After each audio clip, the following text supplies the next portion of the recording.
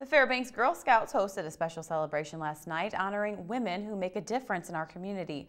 Lorna Shaw, Anna Richards, and Sherry Madro were the 2015 recipients of the Women of Distinction Award. The Girl Scouts have been recognizing interior female role models through this event for almost 20 years now. Alaska First Lady Donna Walker attended the gathering at the Westmark Hotel. A banquet and silent auction made up of donations from local businesses were held as part of the festivities.